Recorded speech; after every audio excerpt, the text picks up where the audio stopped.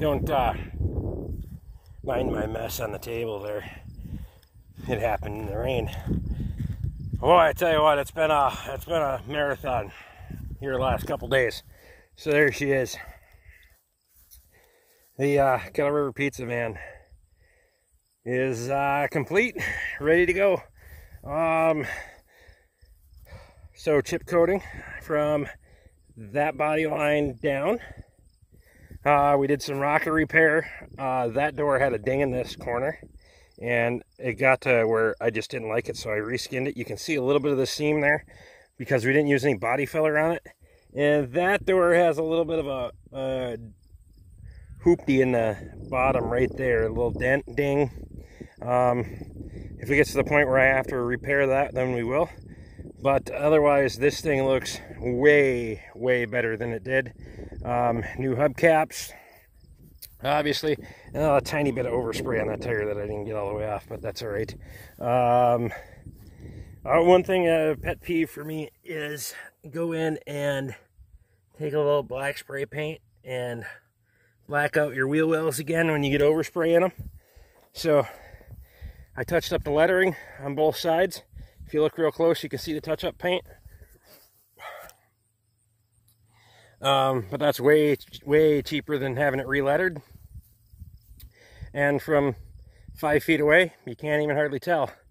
So, new custom bumper. I didn't make any video when I was putting that bumper on, so I gotta apologize for that, or when I was fabricating it. But we're gonna do another one for the other van, provided that they like this job. If they didn't like this job, then I guess we won't do another one. But 72 inches. We made some custom corners, a little bit of a footstep here, so there's a step. We can talk about a couple of things there and then wrap the corner so it actually looks decent. I know a lot of people just run a piece of I-beam on there and call it a day. I'm not that guy. I'll need to get this back next oil change. I'd like to put another coat on it just because I put 2 on it, but I'd like to get in the road salt and all that stuff. I'd like to get a little bit better adhesion and coating on there. And yeah, just for my personal preference. But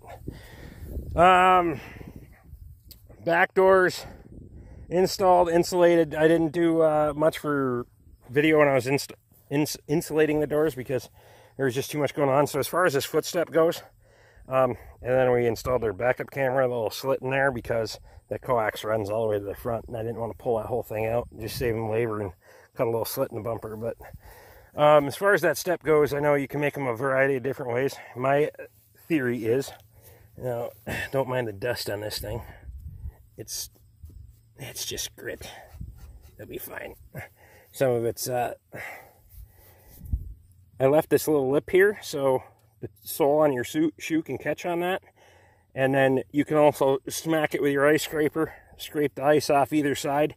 That's why we didn't use a piece of angle or fill this pocket in. So you want to be able to have ways to get that ice and stuff out of there in the wintertime. Because in Minnesota, it'll build up in there. Same reason I don't weld tread plate on there.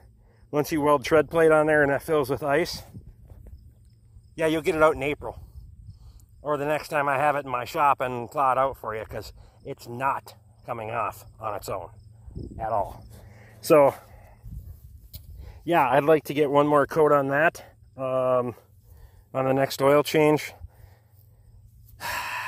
The E350 versus E150 badge, I didn't dink with it because it's a bigger badge and it has different locating holes, so it's fine. Nobody cares except Luke. Around to this side, we did some rocker panel repair down there. You can see the one right below the door. It sticks down just a little bit different than the rest. Well, there's a reason for that, because there's some structure there in that body and the collision stuff, and I didn't want to start cutting into anything there trying to make it fit flat. So it was just overlay the top of it and then call it a day. The one behind that, you can see kind of right there to back there. That one is a little bit different. And then you notice that pinch weld was janky before. I took a 1-inch strip of steel and I put a couple of series of pop rivets in there in the structural parts that I could get a hold of, and just gave it a little flash so it looks decent. Again, 360,000 miles, and we're trying to stay on some sort of a budget here. We're not going to spend 10,000 bucks trying to fix this thing, so otherwise they'd be putting a down payment on a different one. I did glass. I swapped the door seals from the driver's side to the passenger side, driver's side, swapped those ones because they were getting a little worn. You know, with a route driver, you don't have too many on that side, so we just swapped them from side to side. Why charge them for a new seal when you can put it over there? How many people are riding the passenger side? Not too many, unless you're training someone in, so. And cleaned up the grill.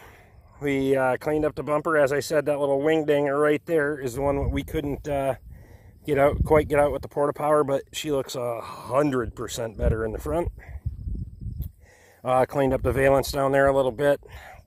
Cleaned up the grill. Put in a marker light, parking light on that side. Put in a new bulb on the license plate because that was burned out. So all their lights are in check. Everything works. And this thing is ready to hit the road, guys. It's been a marathon. It's been a challenge to get done in 4 days, honestly. I mean, you're rushing everything, and you're really cutting your timelines close, especially with drying times. So there was a little bit of a juggling match there going on with trying to juggle everything and get it all to work out at the same time, but we figured it out. So, there you go. If you guys enjoy the content, or if it helps you out on your own project, there is a super thanks button down there. If somebody wants to try that out, you can donate to the channel and help us keep our things going around here, and jump in on a live stream. We always have fun in there. Subscribe if you haven't, ring the bell, and stick around for more projects like this. Hopefully we'll have another one of these to do. I got a lot of other projects coming. Next project in the shop is going to be that 97 Ram 3500. But we got to get the shop clean first because it's a disaster. Appreciate you. See you on the next one.